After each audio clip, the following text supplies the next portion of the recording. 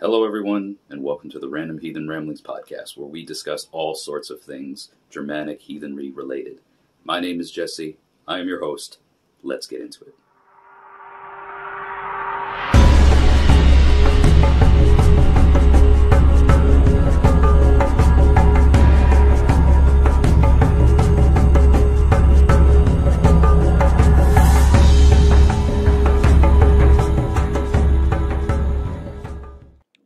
All right, everybody, hail and welcome back to this week's podcast, the Random Heathen Ramblings Prod podcast, a Midgard Musings production. Thank you so much for coming back and tuning in this week. We've got a guest lined up that's going to be joining us, coming all the way from the Netherlands. I was a guest on his podcast about a month or two ago, I guess, but we're going to be talking today with, his name is Stijn Fox, and he is a Norse pagan himself in the Netherlands. He is also the host of the Greyhorn Pagans podcast, and as I understand, serves a leadership position as Jarl of the Greyhorn Pagans tribe. We're going to learn more about that because I'm not 100% sure to what degree that tribe extends in terms of, is it, a term that they use for online community, or is it something of a more grassroots level sort of thing? So we're going to be talking with him about that and just trying to get a sense of what's going on in the Netherlands with heathenry. So before we get into that, be sure to please give this video a like, give the channel, a subscription, subscribe to the channel, follow the podcast on all the podcast streaming platforms, wherever it is that you catch it. Do be sure to upvote, like, follow, do all those things. And click the Linktree link down in the description or over here in the show notes, wherever you find it. That Linktree link has all of the ways that you can support this podcast. So follow me on all the socials. There is Patreon that you can subscribe to as well for some added perks or benefits or things that really help support this channel and what I do on the podcast. So do be sure to check that out, and then check the description as well for the links to the Greyhorn Pagans podcast and just the Greyhorn Pagans tribe, I guess. It's they got a website, there's some social media things, I think, that you can find. But yeah, that's what we're going to be talking about today. So I hope you guys enjoy it. Stick around to the end so you can hear about all the things that we're going to be talking about today. It's going to be another Random Heathen Ramblings with myself and Stijn of the Greyhorn Pagans podcast. Let's welcome him in. All right, folks. Well, we are joined here today, as I mentioned earlier, with Stijn Fox of the Greyhorn Pagans podcast. Stijn, welcome to the show, my man. Thank you. Thank you for having me. It's great to have you back here. Actually, well, this is your first time here on my show, but I was just recently, I say recently, but like we filmed the content a month or two ago, and I guess it just recently aired or released on your platforms, right? Yeah, just yesterday the audio released on the Greyhorn Pagans podcast, which is a nice sync. Of course, I didn't even do that on purpose, but it just happened to match up. So yeah. Well, what was interesting is like while we're recording this today is, of course, in advance to when it's airing, so the people that are listening and watching this will have time to go and check out what we talked about on your platforms. But we were originally supposed to do this yesterday. So today is Sunday recording. We were originally supposed to do this Saturday. There were some double bookings going on, which happened. But it does work out perfect today that, our content that we recorded on your show came out the day earlier for us to record this. So it's perfect timing. Yeah. I think. Yeah. No, absolutely. Yeah. Yesterday was almost triple booked even. I hate when that happens. Oh yeah. That's why I started putting things in my actually on my phone calendar and working with a scheduling app more, because it happens too often. It's kind of a good problem to have, I guess. It's if you're hunting down people or like scrambling to find guests or content to record, it can be a bit stressful. So I guess the opposite of that is to have more than what you know what to do with at times, and Yeah, to get yourself together is a good problem to have, you know. it's a good first world problem, so to Yeah. speak. I did that to myself. Yeah, was it? I think last week I was having lunch with some friends, and I had a guy. He was on my show last week, so the last episode prior to this one, Mhm. um, I had him scheduled to come on at a specific time, and I'm like eating lunch with some friends, and it was like 30 minutes past, and I had totally forgotten about it. And he messaged me and said, "Hey man, are we still on for today?" I'm like, "Shit, yeah." But can you give me a couple can you give me a couple hours? And I felt so bad, and Yeah. he was really cool about it, so it all worked out, obviously. But yeah, man, like even the best made plans, sometimes, you know, you end up just losing it sometimes. So, but Yeah. you are in the Netherlands, correct? Yes, I am. So this is pretty cool. I've had some guests on my show from across the world. I've had a gentleman on here from Australia, um, and I'm trying to think if I've had others here from other parts of the world. You know, I've had different guests from other parts of my country, but you're the Mhm. first from Europe that I can think of. So this is a pretty exciting thing. How do you feel about having guests from like other parts of the world on your show? What's that like for you when you get to book people on your show?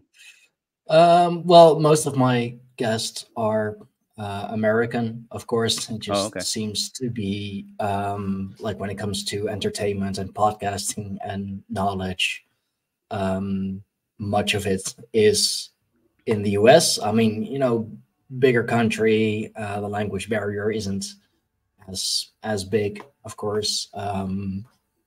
But I do try to get people from Europe on as well. If I do, they are mostly from the UK and Ireland. I'll soon have a Irish woman on. Cool. Um, but yeah, it's quite rare actually if I get to do a podcast in Dutch. I think I've done one or maybe two so far in Dutch, which is quite weird actually. Like if because I'm so used to having to speak English, with my wife being American, of course, there are Mm, definitely days that well, most days actually that I speak English more than I do Dutch. So, and especially on the wow. podcasts, like 98% Mm, is in English. So when I get to speak Dutch, like I have to think about things. Like I have to think what I want to say because it feels weird speaking my own language really? on the podcast. Yeah, so it's kind of it's kind of odd, but I'm I can't imagine, really man.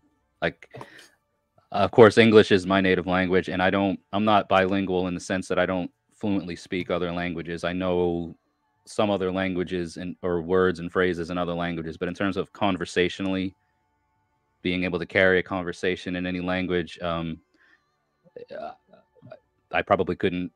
I could get myself into some trouble, like just enough. And like I know some German, I know some Russian, because I have a friend who's from Belarus, and he taught me, or he was like when I was a younger fellow. We lived nearby each other, and this is going back almost 20 years now.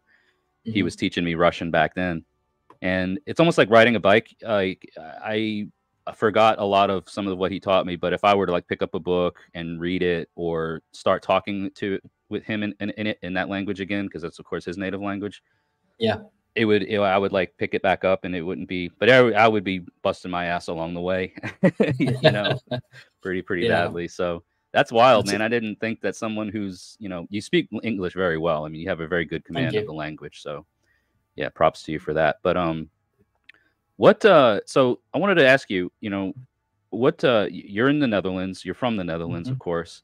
Yes. And you are a Norse pagan, right? A Germanic heathen. Yeah. Yeah. Norse Germanic. Yes. Okay. And have you always been that? Has that been your spirituality, religion your whole life?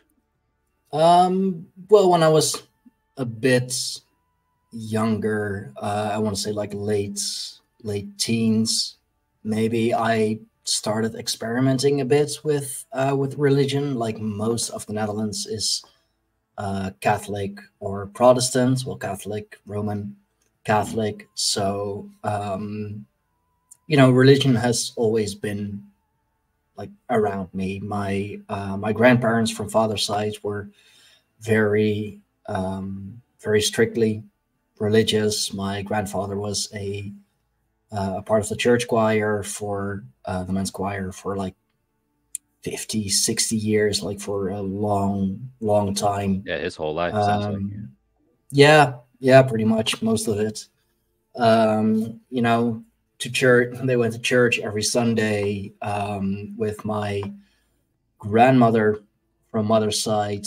We usually just did it on the bigger holidays. So Christmas, Easter. We went to the church where she always went when she was a kid, because that's where we would meet the family, the great aunts, the great uncles. That's like pretty much where the family from mother's side would gather around the holidays.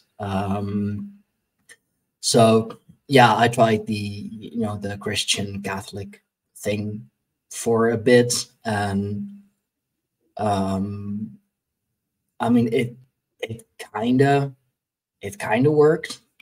I did get some answers. I did get some things that I wished for, but the one thing that really kept me from like going full Christian or going full Catholic was the like how I always call it, the believe or else. Yeah. Those absolutes kind of thing. Yeah. Dealing in absolutes. Okay. Yeah, that was the one hurdle I couldn't pass. Like it just brought so much stress on me, like constantly having to to watch what I do, watch what I say, watch what I think, even. Yeah. That's it took over, and it brought on so much stress, and I wasn't really able to do anything else, because like first thing I had to think about is, would this be approved? And so I dropped it. I went through life kind of agnostic, if you will, like believing that there is a higher power. I just didn't know what it was or who it was or how to call it. And then like by my early 20s, really, I think it was 21, 22, I was already kind of going into paganism, animism a bit, because it felt better, also being the original beliefs of Europe, of course, the original gods of Europe. And yeah, funny enough, the TV series Vikings on the History Channel was the real catalyst for me. That's when something just clicked, when I was like, this is it. This is what I want. This is what I see. This is what I recognize. And from there, yeah, started looking for groups to join, of course, people to connect with, which is harder than it may seem at the beginning, because like so many groups are just focused on Viking, like being a Viking or LARPing as a Viking, and like that's cool, of course it's cool, but I wanted more. I wanted to go deeper. Like I don't want it to just scream Hail Odin or Hail Thor and the warrior and that shit. Yeah, the warrior aspect of things. And that was a I you're not the only one. I'm one of them that started from a religious worldview. I was raised Christian, in a non-denominational version of Christianity, you know. So it wasn't like we had a name to it, you know what I mean? Like we weren't Baptist, we weren't Protestant, that sort of thing, non-denominational. But coming from that into a religion that is polytheistic, and then figuring out the, you know, learning the worldview part, that was the most challenging transition, you know, because again, you know, I was raised to believe certain things in a certain way, much like what you were saying is the do this or else, you know. Yeah. There was all the dogmatic stuff that, like, you know, what's ironic to me is how much Christianity is, and this is in no way to like bash Christians or anything, because I know plenty of them that are good-hearted people. So I don't use the term and then try to lump everybody into one category. But it's, you know, there's all this concepts of you know, love and but so how much of the doctrine is fueled by fear and like do this or else kind of thing, like you were saying, you know, it's if you don't do a certain thing a certain way, if you don't believe a certain way, then you're destined for eternal punishment, you know. Yeah. And I'm like, kind of like with you, I at a certain point in my life reached this ability to think for myself instead of just being led by what others were telling me to believe.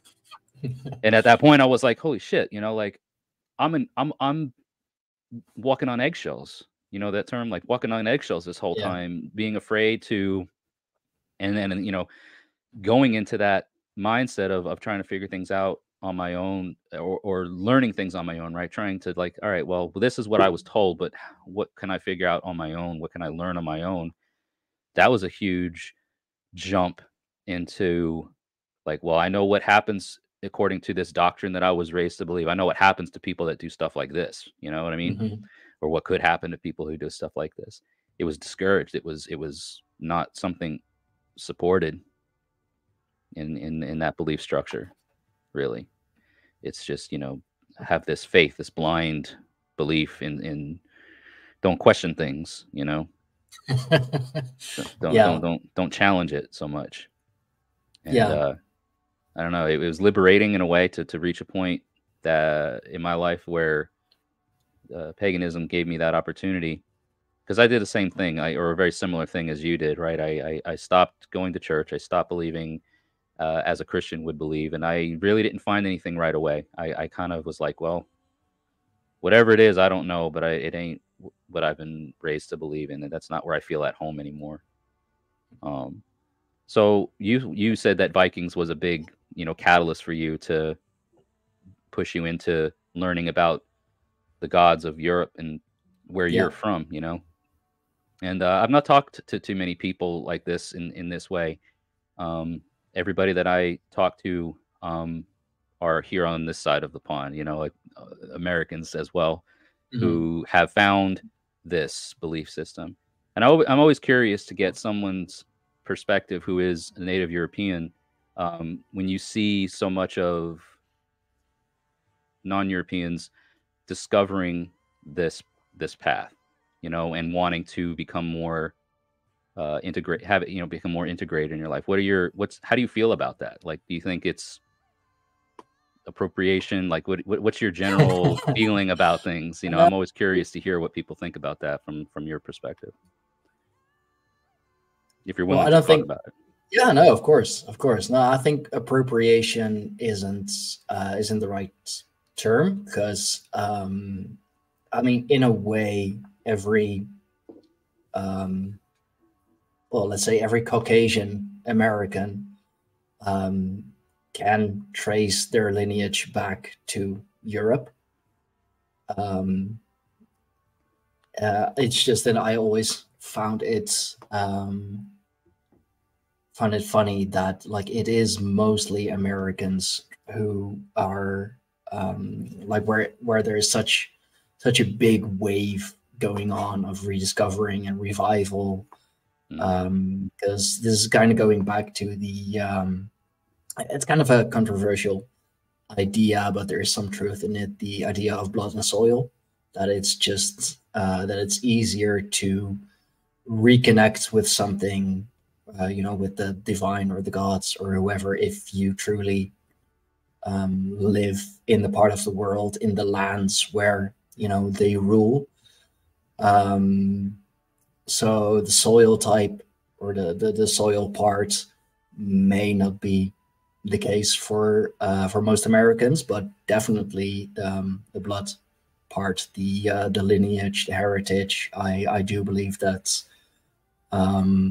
that is a big reason why, and also just looking at how strict and how hard the church can be in the States. It doesn't surprise me one bit that so many people just, you know, leave that behind. My wife actually comes from a very strict religious family. Both her, I believe, both grandparents, or like from both sides of the family, were very very strict. I believe it was from father's side that he even like led a couple of the major churches in the American Northwest. Mm-hmm. So for her to be a eclectic witch, a old time witch, you know, married to a heathen, is something that she's very happy about it, because it feels more like home. But at the same time, she is kind of nervous because of how strict it is, and how, you know, dangerous it can be, you know, disowned and all of that. But no, yeah, I mean, I'm actually quite thankful for the huge wave going on in the States, because as Europeans, we do still have a tendency to look very much to the United States, to, you know, to see what's going on and see what we should be doing, because of the, well, I guess now more perceived superpower. You know, America has always been, you know, the big brother of Europe, so to speak. You know, they got over there, they got a chance to do over, and they did well. Like, they built up this huge freaking empire. So we always try to stay in context, try to stay friends and economic bonds and whatever. And most of our pop culture, of course, coming from the US. Interesting. So yeah, I think it's a good thing. And like, I always encourage people who did find their way again back to the European gods to, you know, you found your way back to the gods. Now come back over to the motherland. I know a lot of people like the idea of going on these like journeys, these pilgrimages in a way, right? To return back to a land that the gods are from, basically, you know. And I know that that's a really like native view of things, you know what I mean? The indigenous beliefs, you know, people again feel or maybe have a propensity to feel that you are closer to the gods if you go back to where their stories originated from, you know. I've kind of evolved as a pagan myself into, like, I appreciate that concept, and at the same time I also find connection to the divine in ways that transcend physical connection. You know what I mean? Yeah. The earth, the natural elements, all of the things that I feel the gods, all right, as characters, as figures, are archetypes in a way to bigger and more inclusive things. And so the natural forces, the elements of nature that were given names by indigenous people, you know, can be felt and connected to wherever you are in the world. It's not like you have to be, you know, on the shores of Norway or in Iceland or in what used to be, you know, Saxony in Germany or any of these other places where these gods originate from. It's like you don't have to be there to necessarily feel the essence of the aspects that are described in the stories, in the myths, and the lore, and in the sagas. It adds an element, I think, to it, if you are able to do so. Mm-hmm.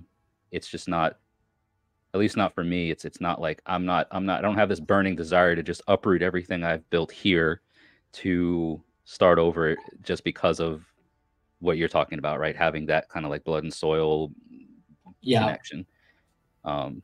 I would still like to travel. I would still like to visit. I would still like to go to places, right? Some of these historical places where, you know, like I would love to visit the archaeological sites of where like Donner's Oak was, you know, and visit some of the name places in Scandinavia that still have the names of the gods in their place. You know what I mean?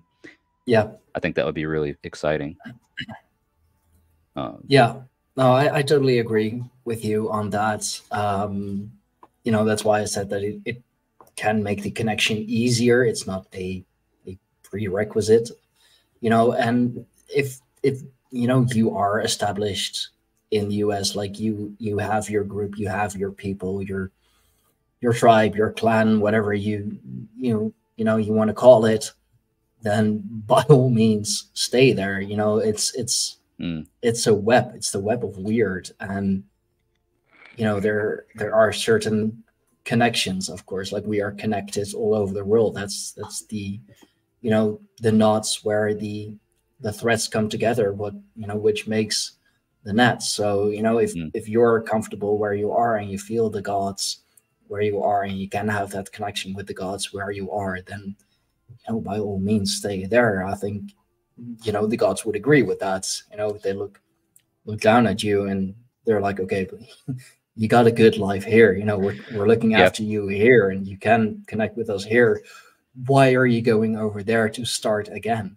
You know? Yeah, I feel like and I posted something about this recently on some of my platforms. Was that, you know, the gods are less concerned with us on a day-to-day sort of thing as much as they are concerned with what are we doing to fulfill our obligations to our people, to our families, to our kin, to our tribes, right?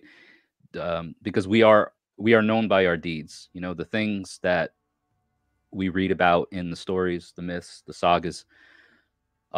These aren't stories of people who were just blogging about it or writing it down. Like these are stories of people that went out and did things.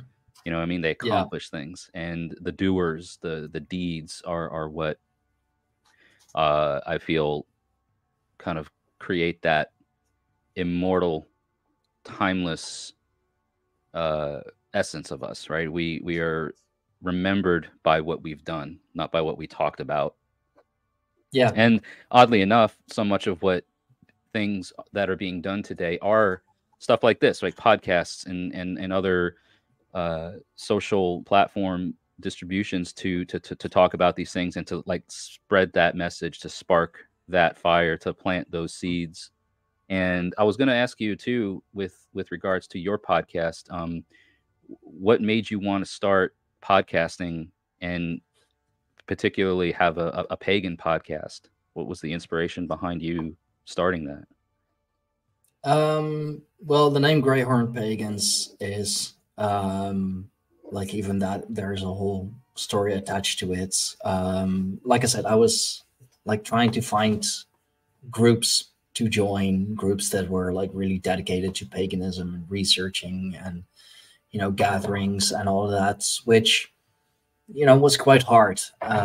So when I did find a good one, or what seemed to be a good one at first, Heathen's Fourth and Honor, I can honestly say that from them I have learned most. You know, it seemed like a good group. It seemed like a good space to be in, but unfortunately,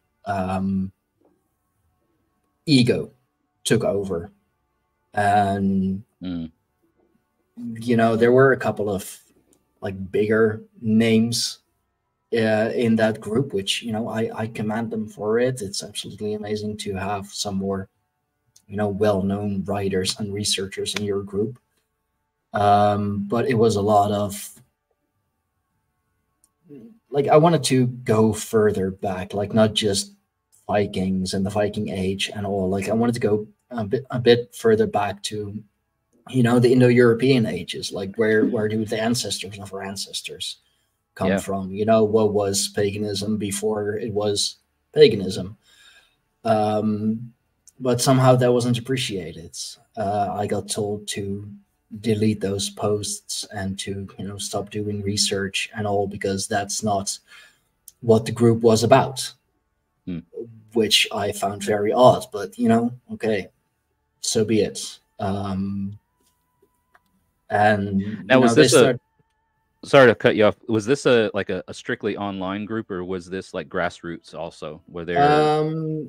It was mostly online, but they were definitely making efforts, and were on their way to build it up as a physical society as well. You know, meetings did take place. I did meet one of the other European admins, a Belgian. So that was nice. It wasn't that long ways of a travel, but still kind of a vacation, because it is still another country. So, you know, I did have good times there, but it was really as soon as egos took over that I found myself kind of drifting away from it, like wanting more but not being able to get more. And that's when I started my own group. That's when I started the Greyhorn Pagans. And so that's, well, so that I could be in control, so to speak, so that I could, you know, if I wanted to go deeper, if I wanted to, you know, research or talk about some topics that maybe were related to it, but not specifically heathen or pagan, then I could, you know, and I wasn't being stifled or held back. And how I started podcasting is actually a few years ago, when the whole world went crazy because of some virus. I had to take odd jobs here and there. I was working as a freelance cook at that time, so I, you know, lost it all. I wasn't able to freelance anymore, and most of the restaurants closed, of course. So I had to take odd jobs, with one of the first being bike delivery, delivery on bike. And if you work like 5 days a week, a couple hours a day, you know, you can only listen to your playlists, your music playlists for so long, for so much, until it's like, okay, you know, I've heard this song come by 10 times already, and I've skipped over it like 20 times already. I need something new. And that became podcasts. So I started as a podcast fan first, just listening to different kinds of podcasts about pro wrestling. I've always been a big pro wrestling fan, and you know, more about the occult and paganism. Found a few things, already knew some creators like Survive the Jive, of course. And what really got it started for me is when I was a guest on My Third Eye, the My Third Eye podcast. I was invited, or like kind of got myself invited actually, to talk about Tartaria, the empire of Tartaria and cymatics and everything connected to that. And I just had so much fun doing that, and like doing a roundtable on his show once. That yeah, I can. Sorry, that's my. Yeah. Oh, hey, we got another guest. Yeah, I think he's wanting to go. So let me open the back door. Yeah, quick, sure. So that he doesn't keep interrupting. That's all good. Yeah, do your thing. No. Yeah, move it.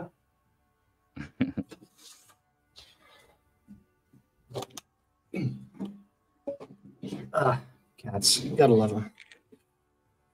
They're something, man. They are. Even Dutch cats evidently have an attitude. It's just a cat. Oh yeah, it's a worldwide thing. It's just a cat thing. Yeah. And he for sure has an attitude. He looks too much like me.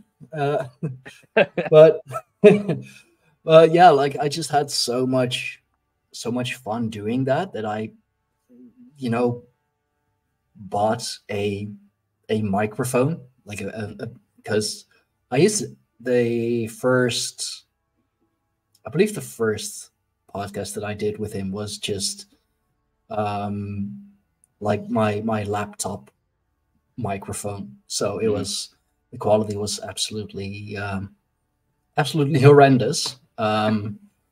So We've all been I, there, man. I look back at my old content and I'm like, man, why did I even bother back then? But you make do with what you have best you can. So yeah, no, of course, everybody has to start somewhere, and like little did I know that the quality would be absolutely horrendous. Laptop speakers, laptop mic, not the best. Um, so I just, I started my own podcast. Wanted to keep it with members of the Greyhound Pagans first, and we did a couple things, which was, it was nice, it was interesting, but I felt like if I wanted to grow the podcast and if I wanted to gain more knowledge, I had to branch out.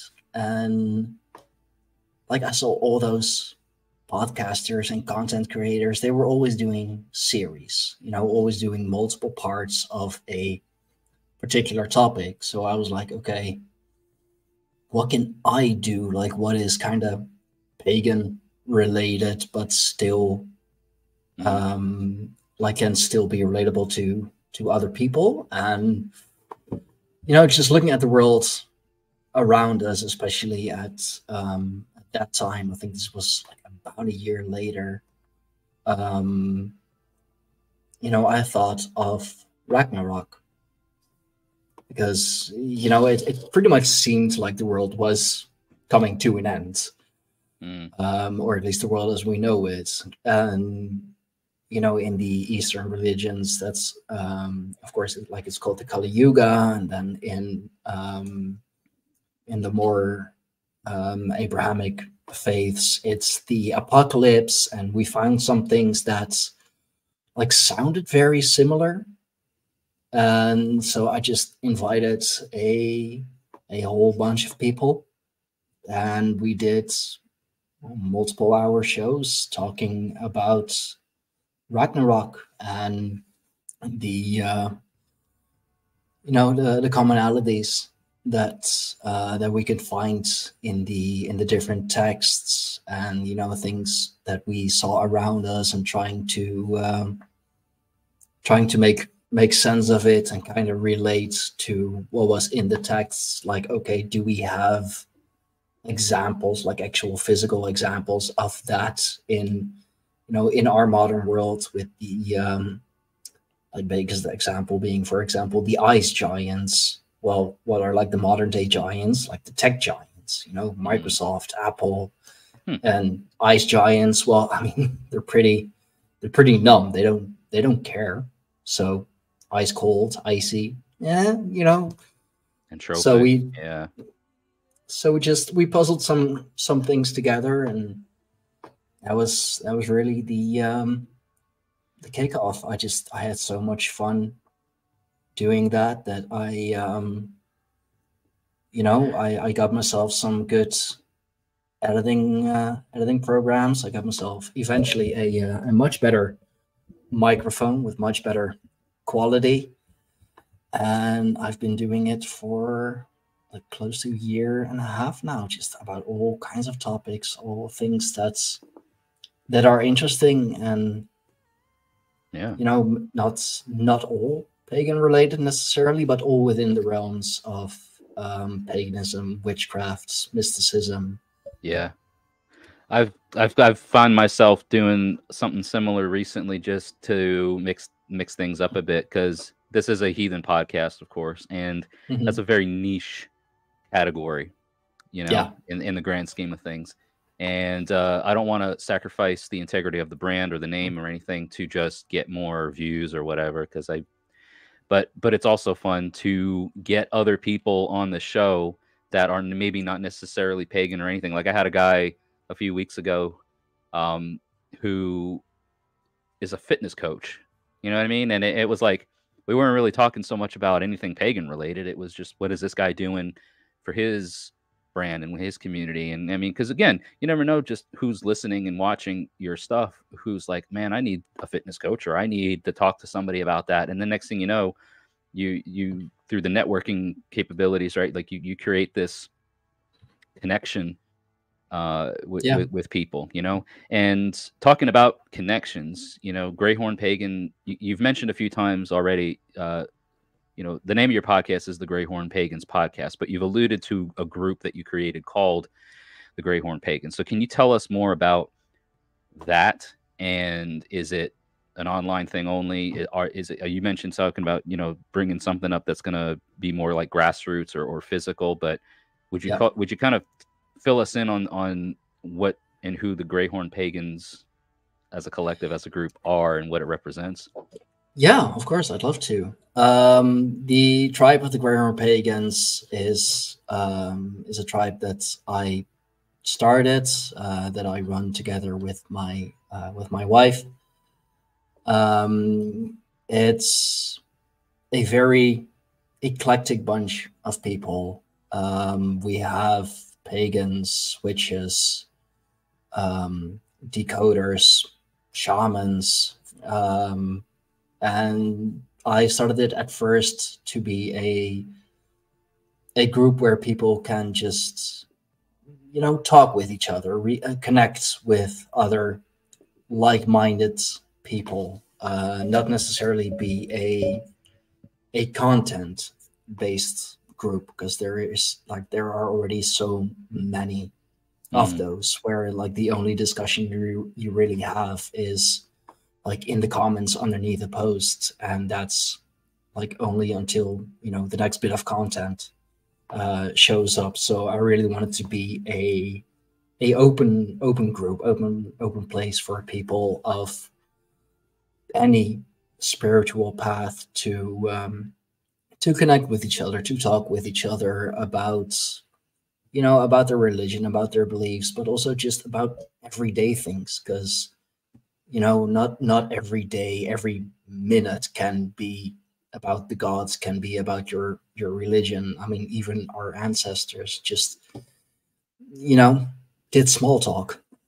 So Right. Yeah. Just connect with people socially. yeah, Yeah. and it is still very much a online thing, but we are in the process um, of making it a recognized recognized community, recognized religious community, both in the US and in Europe. So Wow. we're trying to get together all the paperwork and all the you know, all the money that needs to be spent and able to make that happen, because it's gonna make things a lot easier if we are like truly recognized, if we want to have meetings, if we want to, you know, do rituals and all of that, if we can show um you know, to Like, the yeah, the legitimacy of your organization. Yeah. yeah, it just, it makes things a lot easier. And it's actually thanks to one of my recent guests on the Grammar Pagans podcast who steered us in the right direction, because we already had it in mind that we wanted to do something like that. We just didn't know what to do. We didn't know where to start, you know, like, are we going to register as like a church? I Mm-hmm. mean, we're not really a church, and like we need an actual building for that, and you know, all of that stuff. And it's like, okay, that's not happening. Okay, so like, how about we just call it a tribe, call it a religion, and by just putting it out there, make it legit. Yeah, okay, but like if we want to do things, then, you know, tax and the government always needs their cuts. And then it was Barry Lynn, actually Reverend Barry Lynn, who steered us in the right direction, who told us, yeah, you know, it's just a bunch of very quick and easy paperwork to, you know, that and that government organization, and you know, as long as they like they're pretty much gonna agree anyway, because like, you know, what do they care? Oh, you want to be a legit religious community or organization? Okay, cool. You know, just Yeah. don't make any trouble. Right. Um, Well, that's a and I'm double-edged sword. yeah, I mean, of If course it's that we're easy for anybody, I mean, that no wonder there's so many problem children out here, as it were. You know, like there's so if anybody or everybody can just fill out a form, and the powers that be, as we'll say, are just like basically just writing them off, like, yeah, okay, whatever, just don't kill anybody or whatever. You know, it's no wonder that there's so many, again, like problem organizations or groups that shed a bad light or yeah. put heathenry and paganism in a negative light, if it's that easy. Yeah, I mean, here in the Netherlands, I checked. Of course, there are a little more rules attached to it. We need well, at least a physical address, like a physical postal address, which cannot be the private address of one of the members or one of the ones who sign the documents, and you know, a phone number and all of that stuff, which can be, you know, the private number of one of the members or one of the founders. Um, so I'm kind of, you know, looking into a few things. We already have a religious center like a couple minutes away from here who do rent out space for you know, freelancers or gatherings or whatever. So I'm like kind of in the process of doing some research on that. Like, okay, so if I just, you know, like rent a space, even if I don't actually go there for, I don't know, let's say a day, a month, can I use it as a physical address? Can I, you know, give your phone number as the physical phone number? Because you know, Right. that would be just the biggest things. That's the major hurdle so far. You know, the physical address and the phone number, which both cannot be private, which is gonna, you know, cost some amount of money. And so Right. far, I'm paying everything out of my own pocket, and you know, doing it for the love of the tribe and love of my people and the love of my fellow tribal members. You know, we're a great group. We have some amazing people, but I'm not made of money. So Right. Nobody is, man. I mean, there's very few, I think, especially when we're talking like this type of thing, you know, like uh we're not rolling in it over here. And I think that's an important aspect to take into consideration when you have groups, when you have a group, when there's a community that's been built to support one another, that the part of supporting one another is to fund and to contribute in monetarily. You know what I mean? Because like you say, you know, we're not all made of money. So if it's one person's responsibility to cover all of this cost, it almost certainly won't happen. But yeah, if you have, you know, 20 people split the cost up of something, you know, or you know, have it to be where, you know, some organizations have these like dues, you know, that are paid annual mm, dues, fees, and things.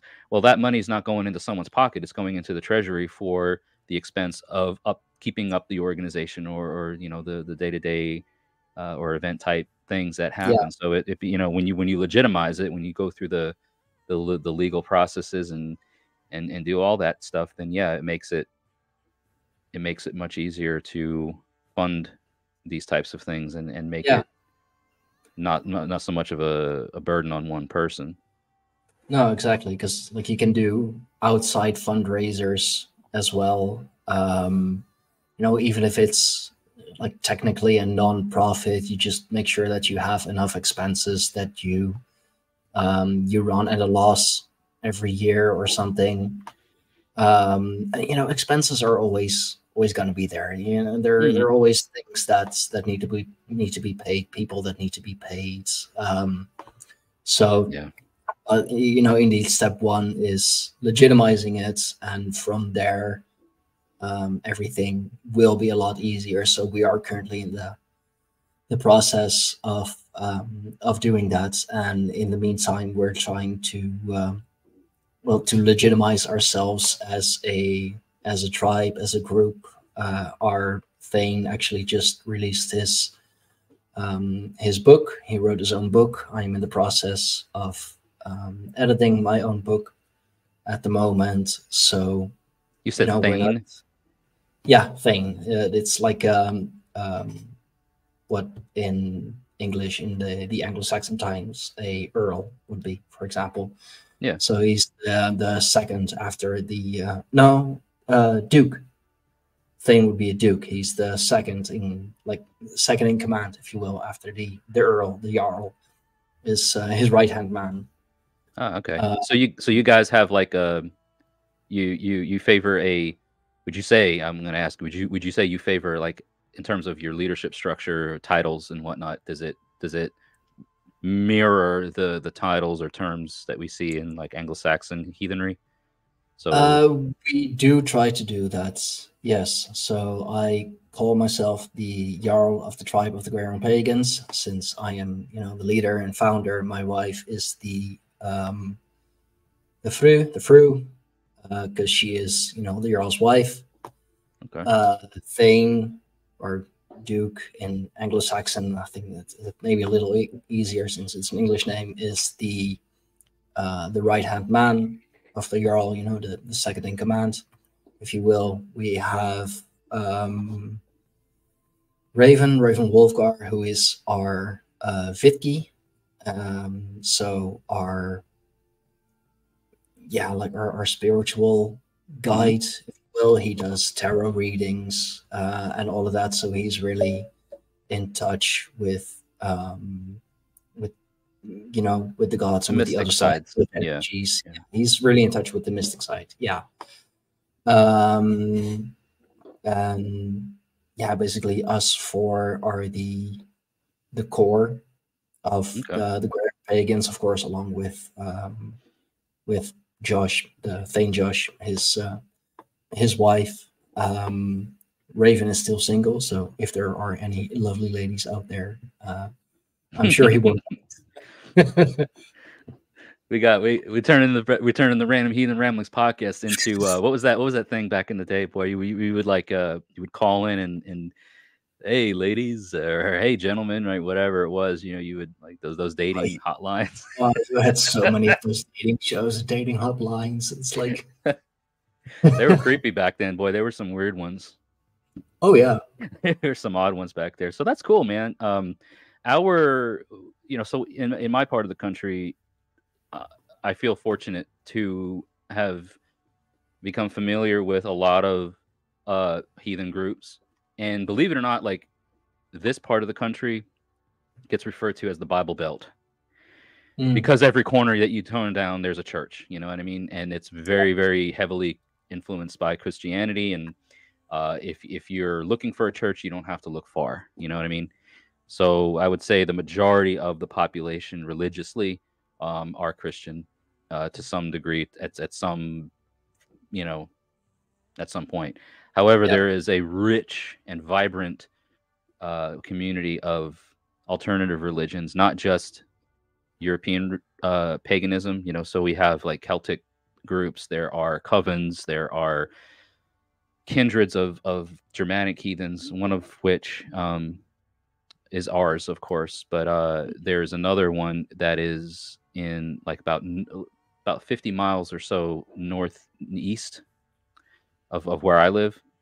So it's in like the Middle Tennessee area, but in this area there are again small little secular kindreds or tribes. We're one of them, but one of the more prominent ones, one of the ones that do a lot of public events in our area, is about 30 miles northeast of Nashville, which is about 30 miles southeast of me. So I say, you know, 50, 60 miles in that vicinity. Yeah. And But I'm fortunate to have, again, to be intertwined with so many different groups, because there are regular just public meetups. Like today, while I'm recording this, there's they call them PNOs, or pagan night outs, but it's during the day, where people just like meet up at a coffee shop or at a restaurant or something, and just have a meal, just share time with somebody, with Yeah. people. And so they happen bi-weekly in our area. And then there are actual like events that get put on by this group up in Springfield. They're called Raven Moon Hearth, and I'm friends with their chieftain, and I'm friends with their Gothi, and other members of their kindred as well. But our group is smaller. We're not quite on that scale yet to have land or physical space, but we go and we attend, and we see all kinds of folks show up. There are people that show up who aren't traditionally like hardcore Germanic heathens. There are people that show up that have a bit more of an eclectic background. I've seen people show up there who really tap into their like African, indigenous African side of things. Like they come and they dress in their like traditional African garb, to these events, and I'm like, that's wild, man. Like that's really cool. That it is. It's really cool. It's great to see. Like, you wouldn't think, on the surface at least, a lot of people wouldn't think that a group of Germanic heathens or pagans who host events like this would attract or have anybody like outside of that worldview of things come to their events. And yet here we are, having people come in who find things about this path close enough to their beliefs that they're like, I want to come and experience this. I want to see what it's like, and I want to, have that experience. And even if they don't, commit 100% fully to their, the Germanic side of things, at least it's giving them the inspiration. It's giving them the desire to pursue things that are close to them, that speak to them, and it inspires them to want to embrace that side of their heritage. And I think that's beautiful, and we're very inclusive in that way. We want people to, at least that's, I say we, but it's like the Hearth, the Raven Moon Hearth people. They are very inclusive, and so are we. My tribe is called Hluridi folk, Thundering Storm, people of the Thundering Storm. And we're also like, when we do things, we're going to do it the Germanic way. We're going to hail the gods in that way. But we're also welcoming to people that want to come and say, be, Celtic or Egyptian or any other sort of polytheistic path. And it sounds a bit to me like, with the Greyhorn pagans, the vision that you had to create this community of an acceptable space for people to come and learn about things is similar. Would you say that it has a very similar mentality or a similar approach, or? Yeah.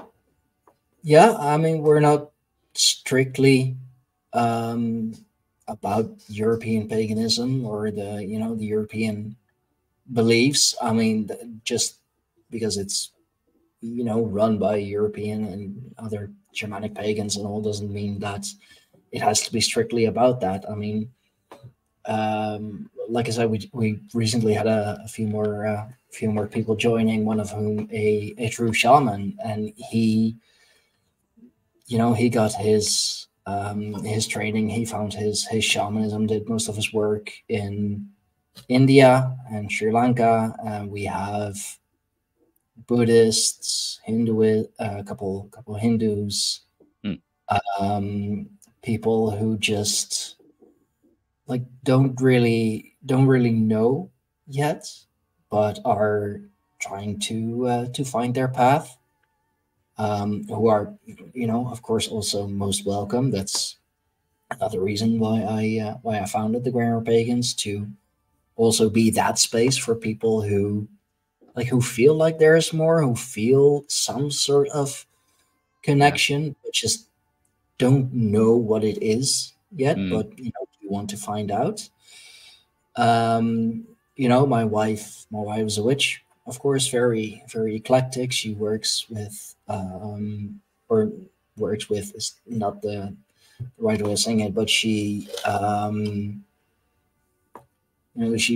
does a lot with the Egyptian pantheon, some of the Greek gods, and because of me, is also learning a lot more and connecting more with some of the Norse goddesses. Freya, in particular, she's found a very strong connection with Freya lately, which makes sense.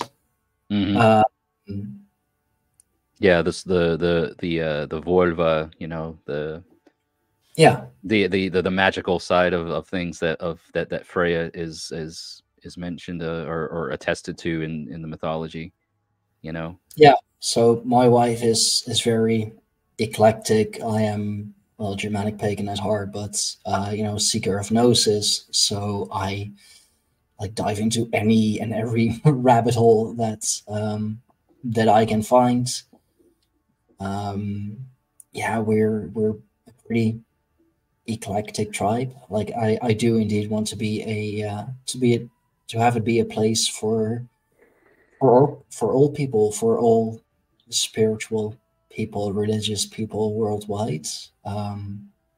As long as you're just as long as you're accepting of others' beliefs and don't make too much. Respectful, yeah, Yeah, being respectful. I think that's the most important thing because, like, let's face it, like there are things, um, even if it works for some, it doesn't work for all, and that's okay. You don't have to just be like I don't have to accept everything, but I can be respectful of people's decisions. You know what I mean? Like, hey, I yeah, think you're an idiot, but I respect your decision to be an idiot. I mean, like, I don't have to yeah, necessarily accept it and be like, oh, I think I'm gonna do that. Like, no, I mean, have your barriers, have your boundaries. I think that's goes without saying, but um, not to be so far, like so hardly driven, like drawing the line so hard in the sand that it's because I've experienced that, and I don't know if you have too, where like some groups or some people, it's again, it goes back to that, like, absolutes, dealing in absolutes. It's either this and that's it, or it's not and that's it. There's a lot yeah, of things that happen in the gray, um, and one of the things that paganism has taught me, and of course, my angle is heathenry, dramatic heathenry. mhm, But one of the things that it's taught me is what happens in the gray. That there's a lot that goes on that you can't really definitively draw hard lines in, and some people want to get um, pretty aggressive when it comes yeah, to that, and be like, no, no, no, no, it has to be this thing that way or the other. I'm like, yeah, but why? Why? Really, why? Like, why do we have to be so left or right? I mean, yeah. I mean, some pagan groups manage to be dogmatic, which is just yeah. I, d- Now, I don't get that.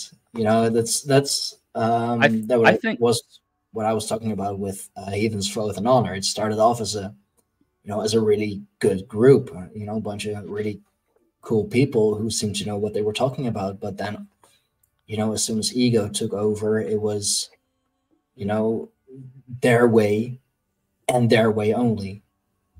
And if you tried to bring anything outside of that in, you got to start talking to. And at some point, I mm, got called out in the admin group chats that I had to control my wife, and I was like, "Excuse me." excuse me, yeah. Yeah. Now, look, there's I think dogma, right? That's a topic that I've had I haven't really like dived into too heavily. I think that depending on the angle that you're approaching heathenry at, I think that if you're open enough to the studies and the research of things, I think that it's it's impossible for you not to see that dogma exists in heathenry to some degree. There are certain things that are dogmatic about heathenry. Like if you look at, and the exact source is escaping me, but I want to say that it was Swedish in its origin, of winter nights. And different times, different regions celebrated different winter nights differently, to the extent that, like, for instance, I believe the Norwegians' winter nights celebrations evolved to become a public affair. People would come and they would celebrate winter nights with everybody. Whereas the Swedes, I think it was the Swedes. I don't want to, if anybody watches and listens and catches this and finds something differently, share it in the comments below. I want to say it was the Swedes, where winter nights was strictly a family affair, to the point where if somebody came and knocked on the door trying to find shelter during their winter night celebration, you were turned away. You were like, the hell with hospitality at this point. We're doing our winter nights things and you're not part of the clan. You're not part of the family. Get out. They gate kept that celebration. They kept it separate from everything outside. And that's dogmatic. Like, I mean, that's dogmatic to them. That was we are absolutely not budging here on this particular thing. You know what I mean? And I think it's important to remember too, like, what we're looking at in the time of when it was happening. So many things that I see happening nowadays is people, you know, we're talking about reconstruction, revitalizing an old ways religion. You know, things that happened before Christianity, before the Viking Age. You mentioned earlier about wanting to investigate and learn about things that happened prior to the Viking Age, when Scandinavia and these countries became Christianized. When you start realizing, like, the various, like, regional and closed off practices of certain areas, well, why was it that way? That was also a very long time ago, and we're now in modern times, and it's, you know, is it practical anymore to be that, to have that such a hard line drawn in the sand? I don't know, you know, to some degree, I think that preserving that, the integrity of the belief, the integrity of the practice for what it is noble. I think I think the intentions maybe are valid, but the purpose behind it, if you don't go into the purpose of why it was done back then, then you're missing the mark. You're missing the point. Yeah. Don't just do it because it was done that way 1,000 years ago. Why was it done that way 1,000 years ago? What was the purpose behind it? And if you can develop your purpose now and apply it in a modern context that works now, understanding some of the worldviews of the Germanic peoples and seeing how it can transfer into a modern day worldview or a modern day approach to things, then by all means, I wouldn't stop anybody. But don't just, like, jump on this bandwagon of doing things because it was done 1,000 years ago and that's the only reason why we're doing it. Yeah, no, that's you know, also one of the bigger questions that I try to answer in or try to find some sort of answer in the tribe and on the podcast is, how do we apply the ancient knowledge in these times? You know, as you just explained, like, okay, they did it a certain way. Why did they do it, and how do we apply it to these times? Like, we're living in, you know, 2023, not 1023. Mm-hmm. Times are different. Times have changed, and to, like, completely ignore that, or just, you know, don't want to give in. It's like, oh, this is how our ancestors did it. This is how we are going to do it. No, that's not possible anymore. You know, not one-on-one, not a carbon copy. Sure, you can still do things the way they did it. Of course, by all means, do so. But you have to adapt. You have to adapt certain practices. You have to evolve with the times as well. And one of the bigger questions in, well, I think like the whole pagan revival is, how do we do that? How do we apply the knowledge and the ways of our ancestors in these times? Because back then they didn't have computers, podcasts, whatever. I mean, heck, like even 20 years ago we didn't have things like podcasts. I know, right? Like, how did the tribes connect? Well, either they already knew of each other, or they stumbled into each other, or Yeah. Or there were annual assemblies, like we have sources that confirm. I believe it was what the all thing. So you had your all thing. You had every year there was all the tribes would come together and meet at one place, and that was that was when the politicking was done. That's when beefs were settled and all of that. So you didn't have an online comment section that you could shit talk to each other in. It was man. A year ago, Stein. Not to like, I'm just using names. All right, well, Stein over here. He took some of my sheep, and we didn't get to settle that. Well, now we're here at the all thing, and Stein and Jesse are at the all thing. And by the way, you owe me some sheep. So what are we going to do about it? Are we going to go to war, or are you going to pay a penalty, or whatever? And that was the purpose of the all thing. Like all the things, but all the tribes came together. Duke it out, or right. And that was, again, that was how things worked at the time. We're not in those times anymore. Having an all thing, or calling it as such, is cool, right? Like, it's great. Like, oh wow, cool. Like, we're gonna have this all thing where all the tribes of the region or something are gonna come. But why? Why are we having an all thing? Is it because this tribe and that tribe are having a beef and we need to settle it because it's doing damage to the overall larger community? Because when these two groups are feuding, it's not allowing for growth. It's stifling the progression of things, right? And we need to come to an agreement of, well, once this thing happens, once this is done, it's done. The beef is settled. We've squashed it. Now let's move on.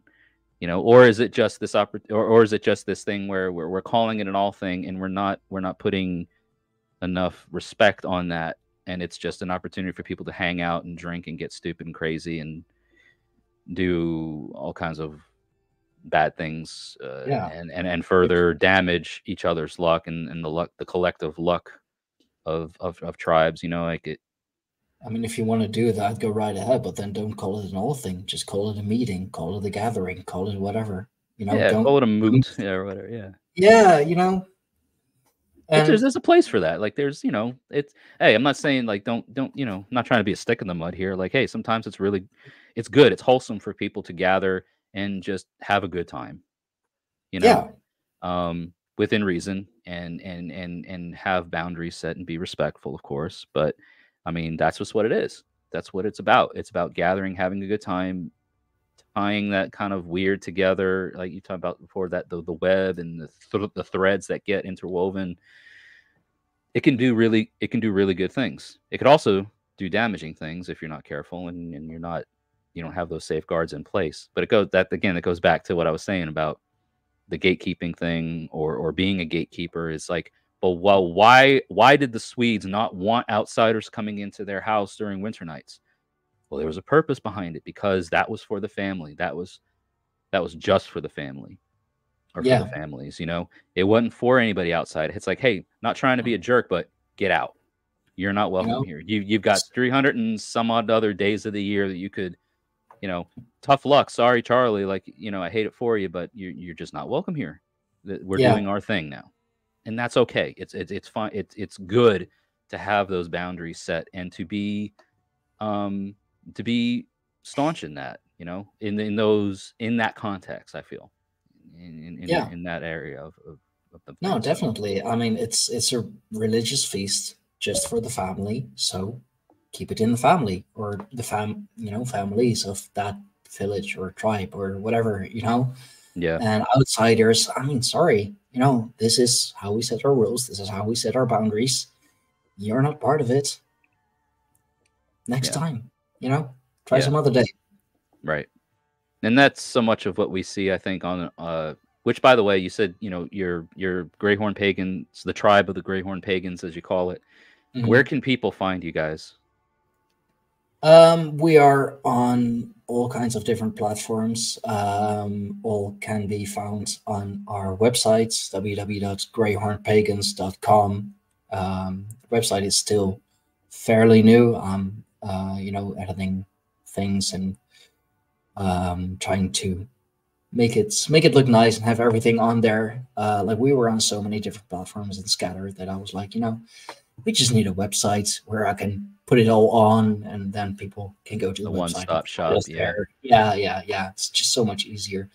Otherwise, it's a whole like laundry list. Okay, so we're on that platform. We're there. You can find us here and there. It's just like, no, go to www.greyhornpagans.com.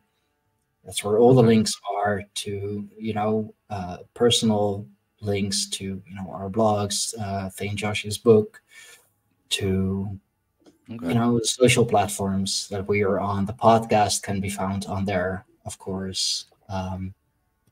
So yeah. Awesome.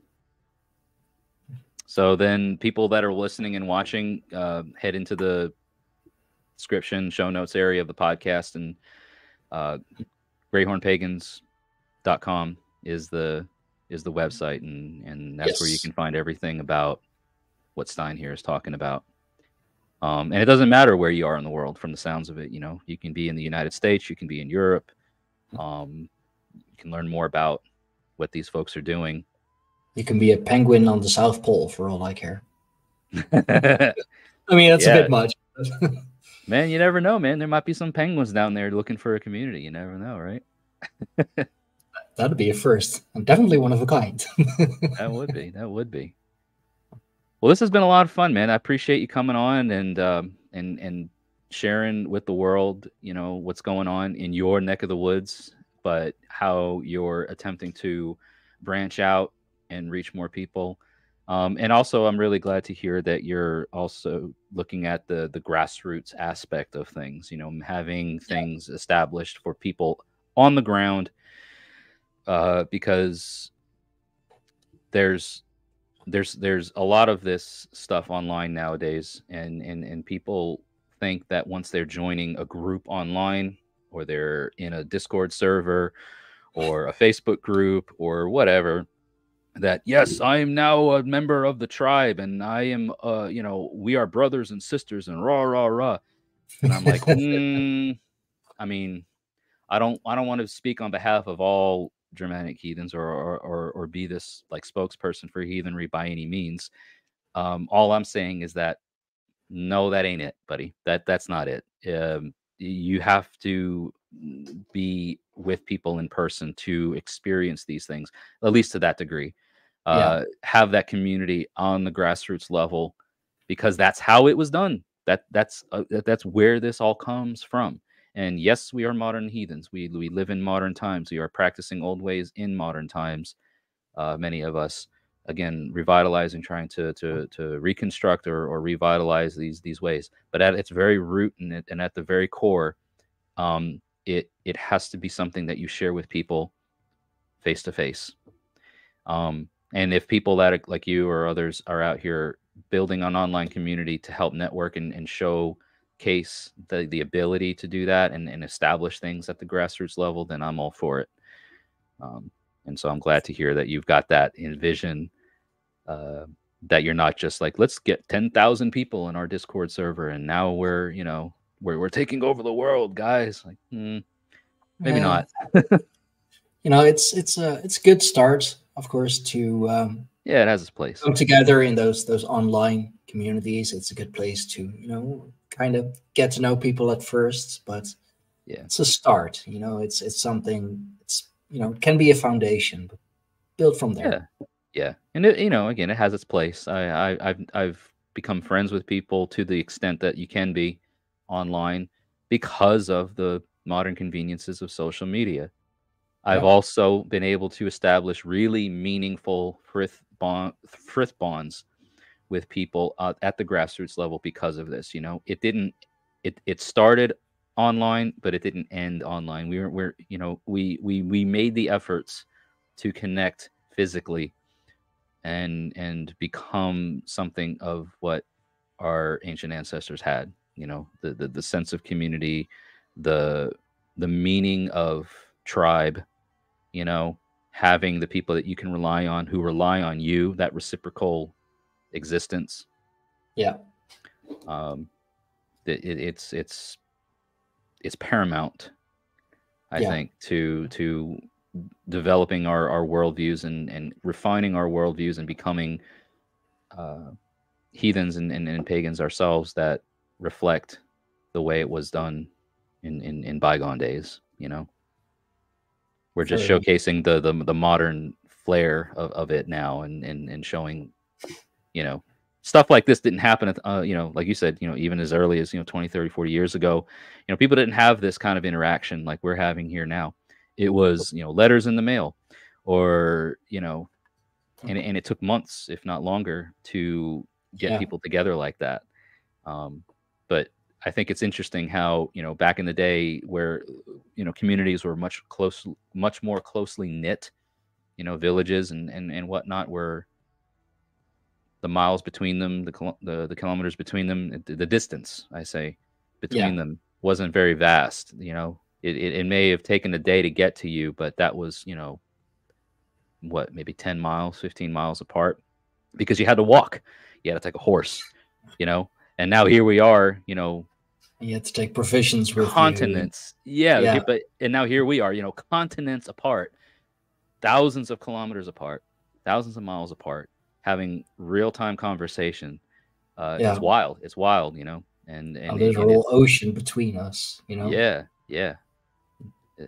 So, um, using these things and leveraging them to connect in such ways, I think helps uh, Yeah. showcase again the sense of community as it was. It doesn't replace that interpersonal grassroots level thing.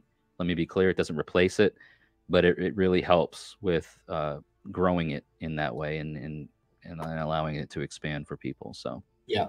It helps getting a community together from which you can build. yeah, It's it's all fine and dandy to want a tribe, but or want to have that, to build it up from the grassroots level, but you got to have support, you got to have people interested, you got to have you got to have your people. Yeah. yeah, you got to have your people, man, and the people that you have to trust you. You have to trust them. There has to be this reciprocity, you know, Yeah. obligation, understanding, that sort of thing. Like, if I need you, I can know I can rely on you. If you need me, you know you can rely on me. Like, there's all of that that becomes integral with Yeah. this. But this has been great, man. I appreciate you coming on today. Hang Yeah, on thank just you a for minute while having me. I sign everybody off. But yeah, any last words that you'd like to tell my audience or share with the world before I wrap this up today? Oh, that's a good one. No, I just want to I want to thank you for having me on. It's been great, and I look forward to a possible next time, because I think we can Yeah. definitely build on this. And yeah, good luck with your group, with your kindreds, and I hope you make something great of it.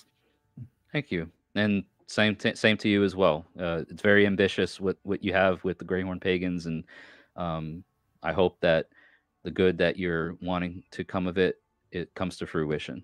Um, so I'll best make of it luck to happen. you with that. Thank you. That's the spirit.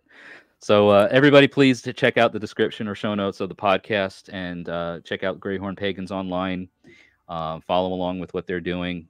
Stein here, thank you so much for taking time out of your day, all the way in the Netherlands, to speak with me today here in Murfreesboro, Tennessee. It's been wonderful, and I appreciate it. Thank And for you. everybody, yes, sir, and for everybody else that's out here listening and watching today, thank you for your constant support. Check the description, show notes for the Linktree link to all the ways that you can support Midgard Musings and the Random Heathen Ramblings podcast as a whole. Follow me on all the socials. Do all the things that these fickle algorithm gods so ingraciously demand. And until we see each other again, may the gods continue to notice you, and may your ancestors smile upon you.